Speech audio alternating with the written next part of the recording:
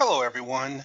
Welcome to the Church360 Unite webinar for users, directory, and mailings. Hi, my name is Rod Kiles, and I am the Customer Onboarding Specialist for Concordia Technology Solutions. I kindly ask that you mute your phones or microphones and type any questions you may have into the question window. I do answer these questions in the order that they are received, and I answer all the questions at the end of class. So if you have any questions along the way, please go ahead and type those in, and I'll definitely answer those when we get to the question and answer session. This webinar is broken down into three parts. So we have the outline where we briefly discuss what we're going to cover. Then we'll transition over into the software where we will go through each one of these items in our outline. And then the third part's going to be our question and answer session. So let's go ahead and go through the outline. So today's class, we're going to discuss user management and permissions. So we'll show you how to invite people into the site and set up their permissions. So that should be exciting. Then after that, we're going to go through and discuss mailings and the email logs. So recently we've added in the new email log feature, and we're excited to show that to everyone. So after that, there will be the members directory where each person who's a member of your site there will show on your members directory. So, and the final step will be our question and answer session. So if you're ready, I'm ready. So let's get started here. Go ahead and switch over to Church360 members, and everybody should be able to see my Church360 Unite site. We do have a custom domain, so it does say christbakersville.org up here at the top /home. But once we log in, you'll be able to see that, hey, this is just the login for a 360 Unite site. So I'm going to click sign in here on the right-hand side. And I have a little banner here from signing out earlier. But I can type in an email address or username, and I can also type in the password, which will help me log into the system. So if I want to stay logged in basically indefinitely, then I can use the Remember Me option. That'll keep me logged in. And once I sign in, I'll be signed into the system. But there's also a forgot your password. So if for some reason you or one of the users that will be inviting to the system here in just a few minutes forgets their password, then they can request that password be reset. Basically, you'll click on the forgot your password link, type in the email address that's tied to your Church360 Unite login, and send the request, and then you'll receive an email with a link in it. You'll click that link.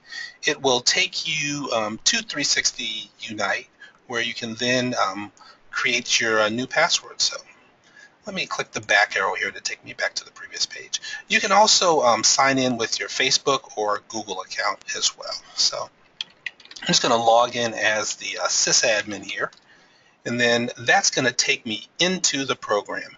And once I log in, across the top you'll see your admin bar. And the items that you see across the top are controlled by the permissions you have when you log into the software. So since I'm logged in as Pastor Kent, he's an administrator inside of the system, then I'm going to see pages, posts, activity, users, themes, and settings.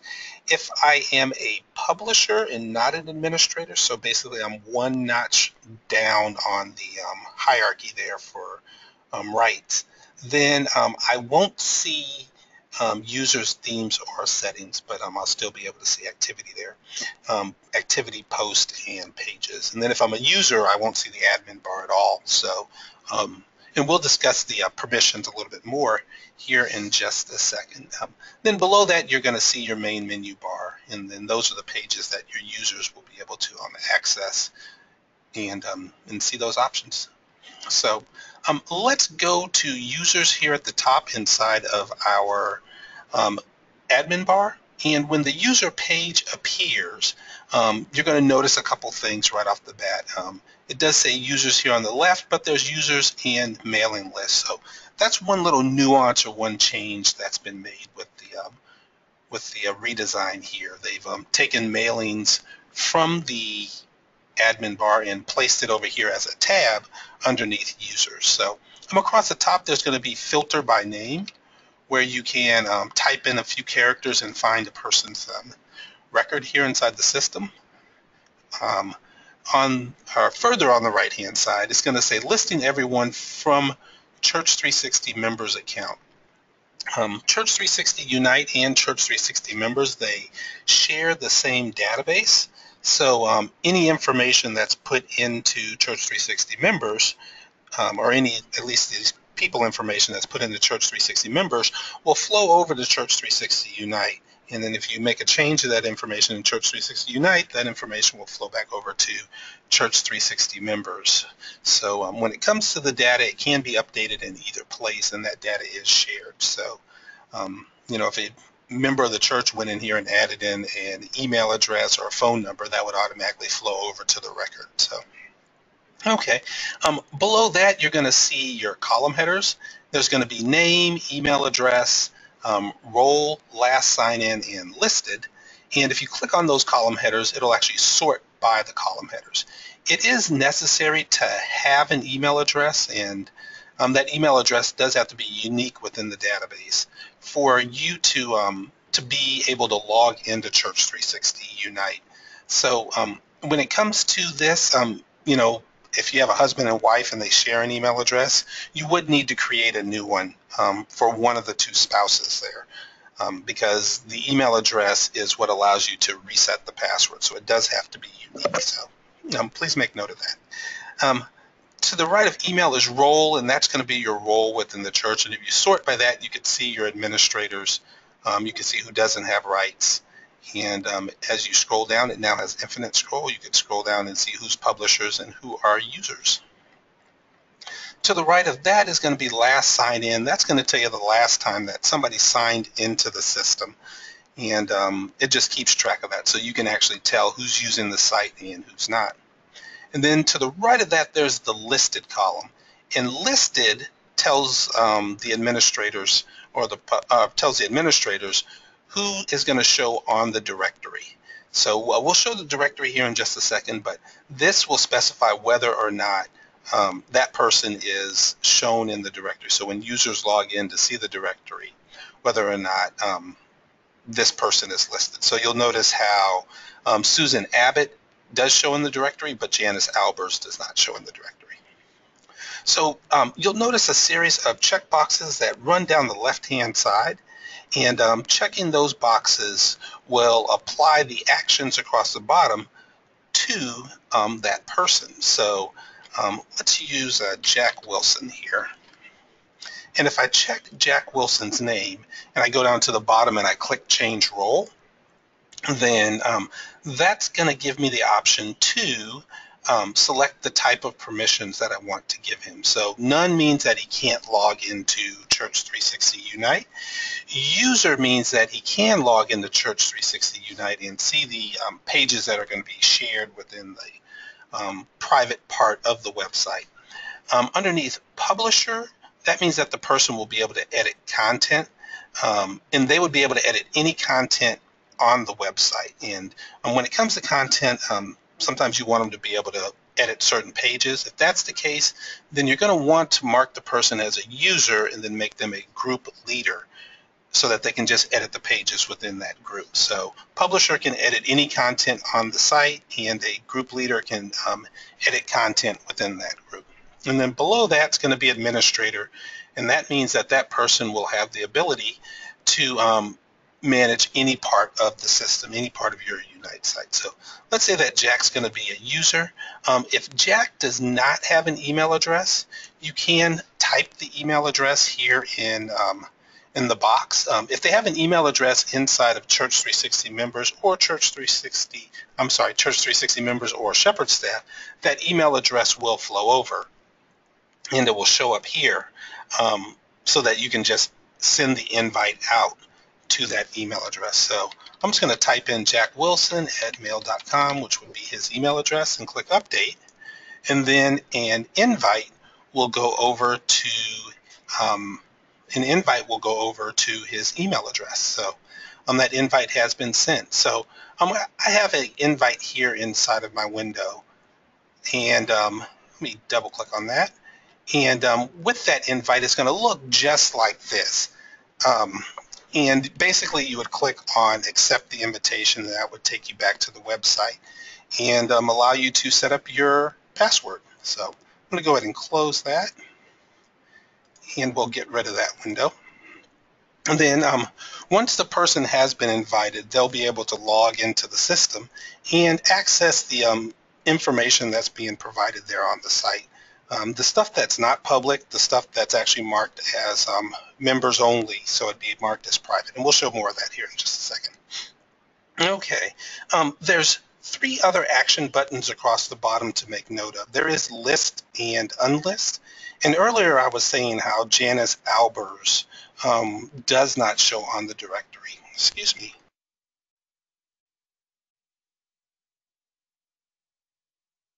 Okay.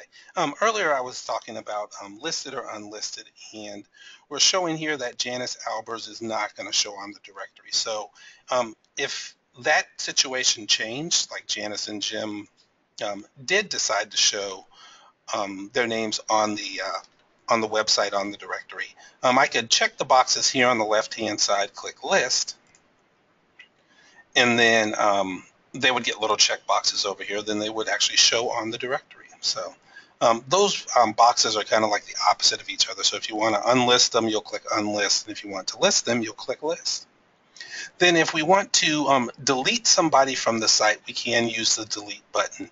I would make note that if you are linked with Church360 members, deleting a person here in Church360 Unite will delete that person from Church360 members as well, because it is a shared database. So we just want to be careful about that action. And if the person doesn't want their name shown on the directory, then just unlist them.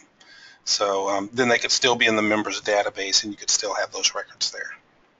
Okay, over here on the left-hand side underneath users, there's going to be mailing list. And mailing list is where you're going to communicate with your congregation. And there's the ability to create your own mailing list. You can type in the name and click create mailing list. We have quite a few mailing lists that we've created here along the way to kind of show how the mailing list works. So the example that we'd like to show is Bible studies. And you can just type in Bible studies and click create mailing list. And then it's going to jump all the way down here to the bottom. So I'm going to refresh my screen here. And so that it appears here at the top and it's a little easier to see. So once it's here, you can click in the body of that area and it'll open up the inline editing. And when it comes to, excuse me one more time.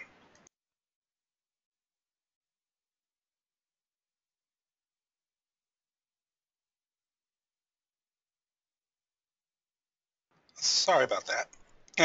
When it comes to your mailing list, the mailing list can be comprised of three different components. So you can, inside of your mailing list, just type the names of the individuals that you want on the mailing list. So you can click in the body there, or click in the field and type in Jack Wilson. And then you could type in the next name. You could type in his Nancy must not be on the site. And then you can type in the next person that you want. So let's select Candace. And then it would be so on and so forth from there. So you can type in the individual's names and add them to the Bible Studies mailing list. And let me add Pastor as well, since he'll be participating inside of those lists there. So he's going to be participating in the Bible studies. But in addition to individuals, you can also add groups. So with the groups, if you had a small group or if you had a Bible study group, let's select Vacation Bible School. You can add a group, and you can also add other newsletters or other mailing lists. So I'm just going to type newsletter. So with this list here, you can add individuals, you can add groups, and you can add newsletters. You can add mailings, and all three of those will combine into one mailing list. So I'm going to click Save here on the right. And then when I check that mailing list here on the left-hand side and click Email, that's going to send an email out to my default email client. And when you're using Windows or if you're using a Mac, your default email client will be determined by the operating system. We have Windows here, so when it passes it over, typically it'll go to Outlook. Windows 10 has a program called Mail. It'll pass over to one of the desktop options. You can set the browser to send that request out to your Google account or to your Yahoo email account or to your AOL account, just depending on the web browser. So it doesn't have to be a desktop option. You can send it to a web-based email if you'd like. When the email shows up at this point, you'll have the ability to see how it's compiling all of those email addresses into what we call an email relay. And it's just going to have the domain name at relay.360unite.com. And what this does is it cloaks all the email addresses so that whoever you send it to doesn't get the full list of email addresses and can spam out to those addresses. So you can copy and paste this email relay. When it compiles it together, it does have all the email addresses in there, but they are encrypted. So then if it was going to be your newsletter, you could type in the date.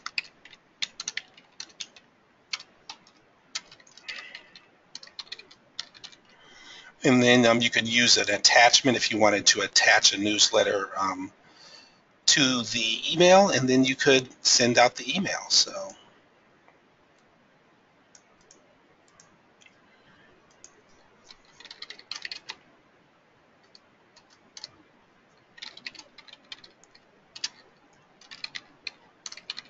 then simply click send, and then that'll go out to your congregation. So I'm going to close this window right here and say no, I'm not going to spam those out. And that's how you would send out a mailing list. So I'm going to close these little boxes here. Let me go over to Pages here on the left-hand side. And just a very brief overview of Pages since we're going to be going to the members directory. Whenever you're in Pages, you're going to have your active menu items and your available menu items. And there's 4 different types of pages. There's just regular static pages where you'll put content on those pages. There'll be feed pages or blog pages, and they'll have the little symbol of a page with a little tag that's been inserted into that page. There's your calendar pages, and there's your member page. And the one we're going to be focused on today is going to be your members page. And with the members page, you'll notice over here on the right-hand side how it says members only. So that means that you'll actually have to log into the site to be able to see the content on these pages. So any page that says members only, you have to log into the site, or you have to be invited and have created a login to be able to see that information. You may also notice that there's a draft page down here. The statuses of the pages here are controlled by the action button down here. When it comes to the members page, that page can never be made public. It will always be private. It's locked into that status. To be able to access the members page, you can click on the hyperlink below the word members, and then that will take you over to the page. I would also note that, let me go back to Pages just a second, that if you look at the navigation here on the left-hand side, you'll notice that there's these kind of like accordion folders. And those accordion folders are going to be your categories or your containers. And we can say that the members page is inside of the Connect folder. So if I go up here and click on this little X to the right of Pages, and if I hover over Connect, I'll be able to see my members page and click on that link, and that'll take me to this page. So once you're on the members page, you'll notice here on the right-hand side that there's an Invite Members button. So if you have somebody who you'd like to invite to Unite, you can click on that link, and that would take you back to users where you can invite that person. So I'm going to go ahead and close that. Then you'll also see over here on the right-hand side that there's a little link that says members only, and that's just to remind everybody that this page is only seen by members of your church. Below the page title of members, it's going to say filter directory, and you can type in a few characters and find someone who you're looking for. So it does have infinite scroll, so it'll allow you to scroll all the way down to the last household within your directory. But if you want to find them quickly, you can just type in the filter box there to filter this directory. The first family here, and we'll use them for our example, is going to be the Abbott family. And for the Abbott family, there's going to be Sue, Lacey, and Jacob. And you'll notice that only 3 of the family members are showing here. There's actually 4 family members in the Abbott household. And let me go back up to users here just a second. And you may or may not have noticed, but for David Abbott, he's actually the head of that household. He's marked as unlisted. So if I check on David's name and click on list, a little green check will appear, then that will mark him as listed. So I'm going to close this and just refresh my screen here for members. And then Dave's going to show up now. So that's how the list and unlist works. So you can have those individuals unlisted. And if I unlisted all of the family members, then the household would not appear either. So you'll notice here as I hover over the information that there's little hyperlinks here, and the little click finger appears. If I click on the household name, then that's going to allow me to go in and view the members of the household and their contact information. So I do have some information that's unlisted here, like phone numbers and email addresses. You can also mark the address as unlisted as well. From here, if I wanted to edit the household information, I can click on Edit Household, and I can go in and update or change this information. If I make a change here, I would note that that does change the information in Church360 members as well. So, you just want to be careful and know the results of what's going to happen. So updating it from here isn't a problem. And maybe sometimes it'll be preferred because you're actually seeing this information, but you just want to know that it's going to change the information within Church360 members as well.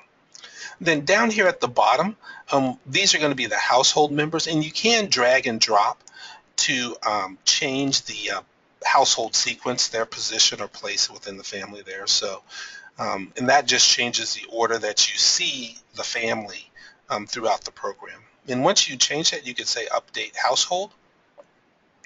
And then now Jacob would be above Lacey here. So at this point, you can also go in and edit the individual's records as well. So if I click on Dave here, that would take me to his profile view where I'll have his name, cell phone number, there's email addresses. If I click on the email addresses or on an email address, that will launch my default email client and allow me to send an email to Dave.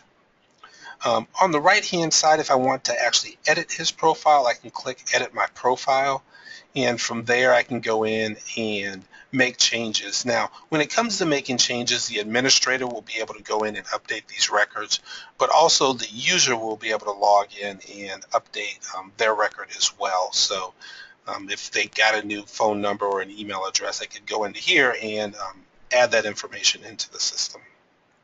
Okay, up here at the very top, there is a profile icon or a profile picture. And if I click on the profile picture here, then that's going to give me a chance to change the image here. And at that point, it could be a default icon, which is just going to be the silhouette. If you have a gravatar, that gravatar can be imported. The gravatar is a image of you that follows you around the web. So you can go to gravatar.com, add an image, then when you post content around the web, your picture will show up. So it's been around for quite a while. It's popular in some circles there. Below that is custom, and custom allows you to upload a photo for this person. And then you can just, once you've made any changes, you can update profile. So running down the right-hand side, there's also the groups that you belong to. So these are the groups that Dave belongs to, and then there's links that actually take you over to that group. And if there's any post within Church 360 Unite, you'll be able to view those posts underneath here, and then click on them and take a closer look at them. So I'm going to go back to our members directory here.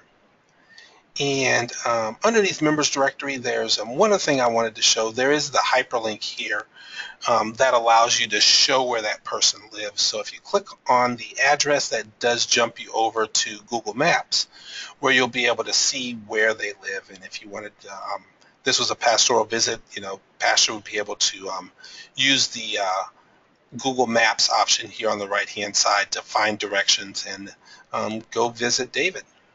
So I'm going to close that tab. And let me go ahead and scroll down a little bit so that everyone can see what the directory would look like. And you'll be able to see phone numbers and addresses and stuff like that. Up at the top, there is settings, and there's also Kent. If I click on settings, that right there will allow me to go in and change the email address that's tied to my login. I can also add a username and change my password if need be. And if I wanted to link this to my Facebook and Google account, I can do that from here as well. If I click on Kent here, the first name, that takes me over to the profile that I'm logged in as. And one thing that's different when you're on your profile, and I'm going to click Edit Profile here on the right-hand side, versus being an administrator and being on somebody else's profile, is the fact that down at the bottom there's this member directory, and it's going to say I'd like to be seen in the membership directory. And this checkbox is only available to a user who's logged in. So if you're an administrator, you go to your profile, that checkbox will be there for you, but it won't be anywhere else throughout the program. And this allows the person who's logged in the right to hide themselves from the directory. So the administrator can hide people through request, but if somebody decides that they just simply don't want to be on the directory, they can uncheck this box, and then at that point it cannot be overwritten. The only person that can override it is the person who is logged into the software. So it gives the person who's logged in control over whether or not their information is seen on the web. So, and that was the last piece of information that I had to share there. Let me go back to the PowerPoint presentation and open up the question and answer session. Do you have any questions? And I did see a couple appear here on the right-hand side. And let me go ahead, and before people start dropping off and everything, I do want to thank everybody for attending. We really hope that you enjoyed this class. And if you have any further questions, of course, after the question and answer session, you can call us at 1-800-346-6120, or you can email us at support@cts.cph.org. And the first question is from Kim, and it's how do you change the default email account to say to a Hotmail account? And that all depends on the web browser that you're using. Probably the best bet to get that set up for you is I'll take your email address and name, and I'll pass it on to the support team and have them email you instructions for setting up Hotmail as your default email client. And some web browsers work a little bit better with different email accounts or different email providers. So it may be a situation with Hotmail, you might have to use Firefox to set that up. But what we'll do is we'll pass that information on to get you taken care of. The next question, thanks, Kim. The next question is from Joanne. And can you print the Google map for a member's address? I believe so. Let me switch back and I'm going to click on the address. Members.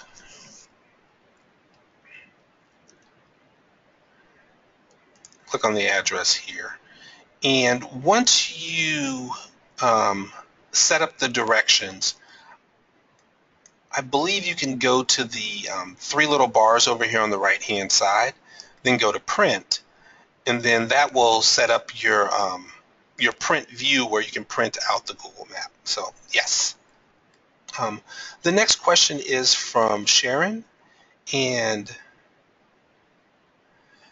um, Sharon says, I'd like to be seen in the membership directory is not showing up on my membership profile. What you'll have to do, Sharon, is when you're logged in, it's going to say welcome, then it's probably going to say Sharon. And if you click on Sharon there and then edit your profile, it'll show down at the bottom at that point. And let me know if that works for you there.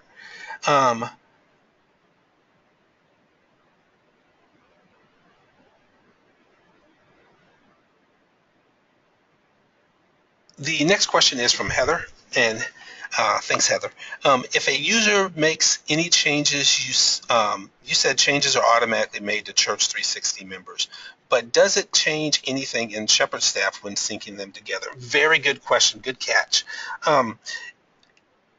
When you make the changes in 360 Unite, the changes and let me start over. If you're using Unite and Shepherd staff together, and then someone makes a change for like the contact information inside Church360 Unite, that information is not automatically pushed over to Shepherd staff, but there is a sync utility inside of Shepherd staff. When you run that sync utility, it will pull the information down from Church360 Unite and allow you to review that information. If you agree with the changes, you can accept them and import those into Shepherd staff. So the answer is yes. It's just not automatic. It's you'll go through the process. And I think you're familiar with that, and then it'll sync that information down. So yes. Oh, thanks for the follow-up, Kim. Yes, I will definitely pass that information on to the programmers to the software support technicians. And oh, thanks, Sharon. Oh, my screen doesn't show welcome, Sharon. Oh, your screen doesn't say welcome, Sharon.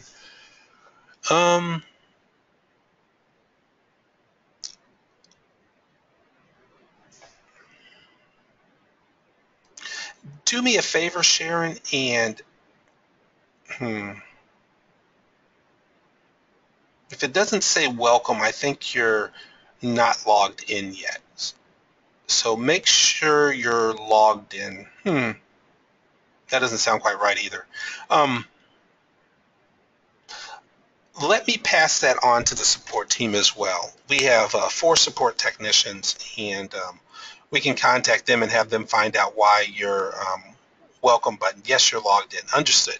Yeah, it should be showing, like it should have the name there, and you can click on it and go to that option.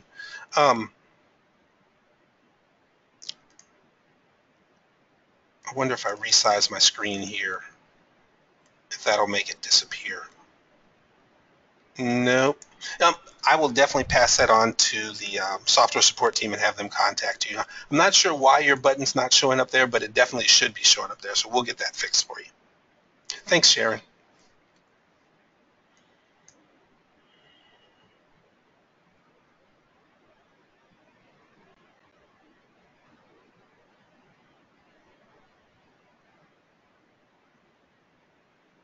Okay, well, if there aren't any other questions, I'll hang on just for a second here.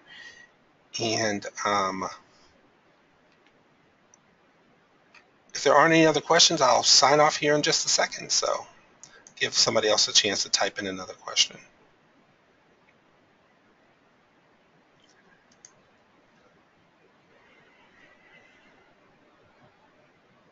Oh, thanks, Kim. Yes, if you make changes in Shepherd staff, those changes are pushed up to Church360 Unite when you run the sync utility. So when you receive those address changes from the church members and you enter those into the system, you would then go into the membership module for Shepherd staff and pull up the Church360 Unite sync utility, run that utility, and it will push that information up to Church360 Unite. So, yeah, you are correct.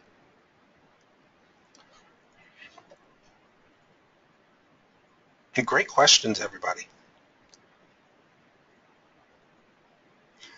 Um,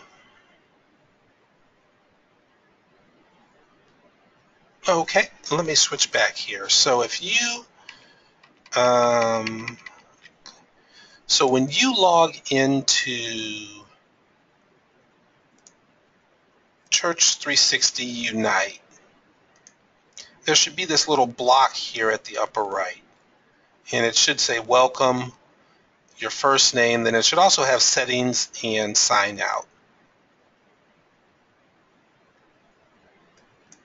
And then, clicking on your name should take you to your profile. I'll pass your information on to the support team as well, Joanne.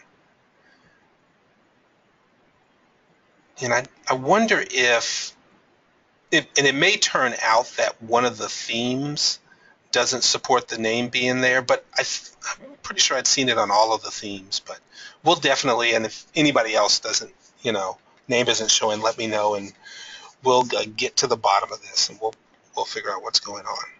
Oh, thanks, Kim.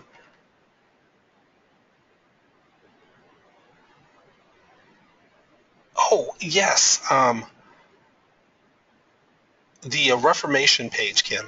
I did talk to my my former manager. He's in a different department now, but I talked to Peter Frank, and he said that we can do that. We just need to gather a little bit more details. So I'll shoot you an email on that, and yeah, I'll give you a call about that, and we can look into it further and find out exactly where you want it and what position of the page, what you want that counter to look like. We can.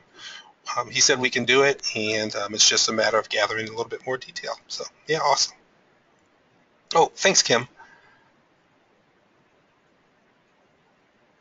Oh, good follow-up question, Joanne. Joanne says, might it be if you sign in as an administrator that you don't have it? No, because I'm signed in as Kent Williams, and he's an administrator, and he has that link. So I'm wondering, what's causing that.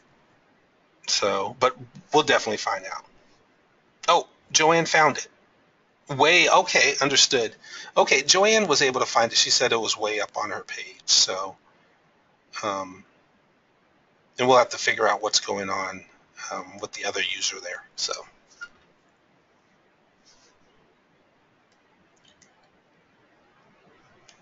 okay,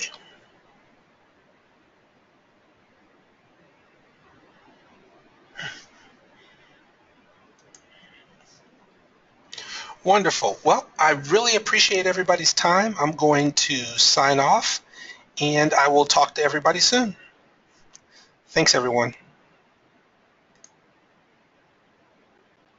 Oh, one more question here. Okay, can I remove someone from Church 360 Unites membership list from Shepherd staff? Yes, you can. That's a really good question. Inside of Shepherd staff, and I'm going to open up Shepherd staff here.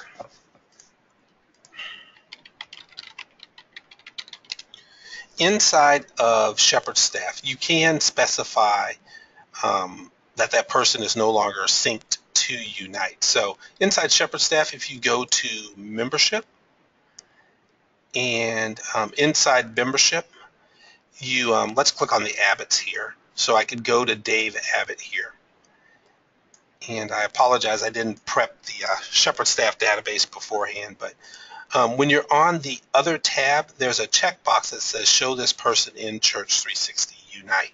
So unchecking that box means that the next time you sync, that individual will not be shown in Church 360 Unite, so it'll take them off of the site. So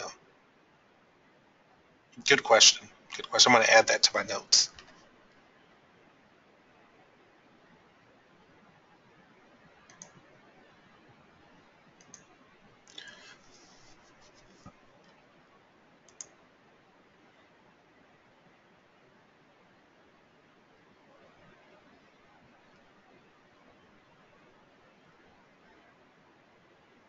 Okay, wonderful. Okay, I'm gonna go ahead and close down the session, and I will talk to everybody soon.